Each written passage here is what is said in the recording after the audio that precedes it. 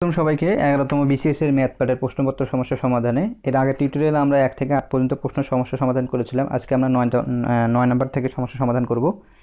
তো 9 নম্বর প্রশ্নে আমাদের ছিল যে একটি বৃত্তের ব্যাসার্ধকে যদি একটি বৃত্তের ব্যাসার্ধকে যদি r থেকে বৃদ্ধি করে r+1 করা হয় তবে তার ক্ষেত্রফল দ্বিগুণ হয়। r এর মান কত? অর্থাৎ আমাদের ব্যাসার্ধ ছিল r, তাকে বৃদ্ধি করে r+n করা হয়েছে। তো এখন আমাদের ক্ষেত্রফল নির্ণয় করা লাগবে। তো যখন ব্যাসার্ধ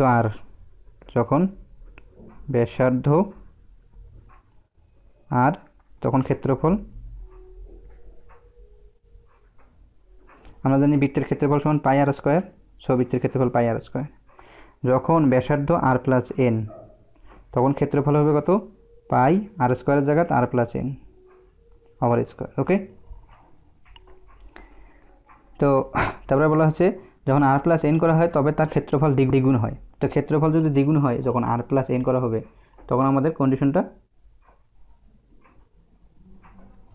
তো শর্ত মতো আমরা দিলাম ক্ষেত্রফল দ্বিগুণ করে দিব। ক্ষেত্রফল 2 ইন্টু পাই r স্কয়ার, আমরা জানি বৃত্তের ক্ষেত্রফল পাই r স্কয়ার।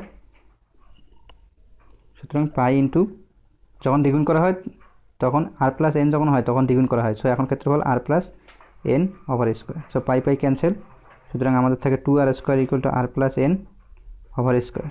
ওকে, তো এখান থেকে যদি আমরা এটাকে এই পাশে রুট করে দেই তাহলে এই 2 উপরে রুট আসবে। সুতরাং √2, r এর উপরে স্কয়ার আছে, রুট আর কেটে যাবে। সো অনলি r হবে। So r+n। সো এখান থেকে যদি আমরা r বার করি তাহলে আলটিমেটলি আমাদের আসে n ডিভাইড বাই √2 - 1। সো আমরা আনসার পেয়ে গেছি। অপশনে আমাদের আনসার দেওয়া আছে, আপনারা অবশ্যই কমেন্টের মাধ্যমে আমাদেরকে আনসারটি জানিয়ে দেবেন। আমরা চলে যাচ্ছি পরবর্তী ম্যাথে।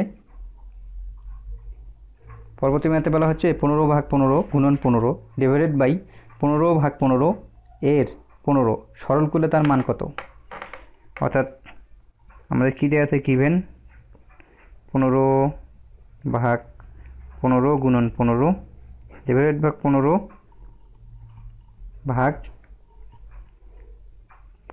এর 15 এটা দেওয়া আছে। সো আমরা যদি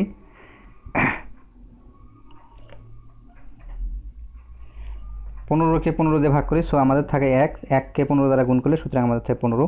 এখানে আমাদের এর আছে, সো 15 ভাগ আমাদের 15কে 15 দ্বারা ভাগ করলে আমাদের এখানে গুণ করলে আমাদের হয় হলো 15 এর মানে গুণন, সো 225।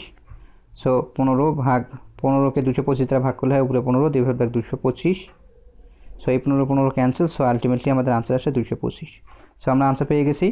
অপশনে আমাদের আনসার দেওয়া আছে, আপনারা অবশ্যই কমেন্টের মাধ্যমে আমাদেরকে আনসারটি জানিয়ে দিবেন। চলে যাচ্ছি আমরা 11তম ম্যাথে। 11 নম্বর ম্যাথে বলা হচ্ছে যে কয়ের বেতন ক্ষয়ের বেতন অপেক্ষা 35 টাকা বেশি হলে কয়ের বেতন অপেক্ষা শতকরা কত টাকা কম ছিল? আবারও বলি, বলা হচ্ছে কয়ের বেতন ক্ষয়ের বেতন অপেক্ষা 35 টাকা বেশি, ক্ষয়ের বেতন অপেক্ষা শতকরা কত টাকা কম।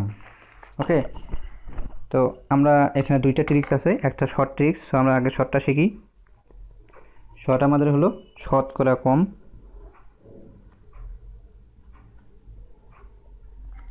ইকুয়াল টু 35 গুণন 100 35 যোগ 100। সো এটাকে যদি আমরা ক্যালকুলেশন করি তাহলে আমরা পাবো 25.93%। এটা আমাদের ছিল কি শতকরা কম। এবার আমরা যদি এটা বিস্তারিত দেখতে চাই তাহলে বলা হচ্ছে যে ক্ষয়ের বেতন অপেক্ষা 35 টাকা বেশি। সো ক্ষয়ের বেতন তাহলে কত ছিল? ক্ষয়ের বেতন 100 টাকা যদি হয়, 100 টাকা হলে ক্ষয়ের বেতন ছিল কত? 100 যোগ 35 হবে, কারণ ক্ষয়ের বেতন অপেক্ষা 35 টাকা বেশি ছিল। হলে ক্ষয়ের বেতন 100 যোগ 35 ইকুয়াল টু 135 টাকা। ওকে, কী জন্য 135 টাকা হলো? কারণ বলা হচ্ছে যে ক্ষয়ের বেতন অপেক্ষা 135 টাকা ছিল। তো যখন ক্ষয়ের বেতন 135 টাকা হচ্ছে তখন ক্ষয়ের বেতন অপেক্ষা শতকরা কত ছিল সেটা আমরা বের করব। সো ক এর বেতন 135 টাকা হলে ক্ষয়ের বেতন হবে কত? 100 টাকা। 100 টাকা। ক্রয়ের বেতন যদি 1 টাকা হয় তাহলে ক্ষয়ের বেতন হবে, কমে যাবে, সো 100 ভাগ 135। ক্রয়ের বেতন যদি 100 টাকা হয়, কী জন্য 100 টাকা? কারণ বলছে যে ক্রয়ের বেতন শতকরা চাইছে, সো ক্রয়ের বেতন যদি 100 টাকা হয় তাহলে আমাদের 100 গুণন 100 ডিভাইড বাই 135। সো এটাকে ক্যালকুলেশন করে আলটিমেটলি আমাদের আনসার আসবে 25.93%। সো আমরা বিস্তারিতভাবে আনসার পেয়ে গেছি। অপশনে আমাদের আনসার দেওয়া আছে, আপনারা অবশ্যই কমেন্টের মাধ্যমে আমাকে আনসারটি জানিয়ে দিবেন।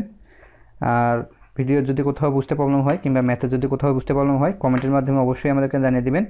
আমরা প্রয়োজনে আবার ভিডিও করব কিংবা কমেন্টের মাধ্যমে আনসার দিয়ে দেব। ধন্যবাদ সবাইকে, দেখা হবে পরবর্তী টিউটোরিয়ালে।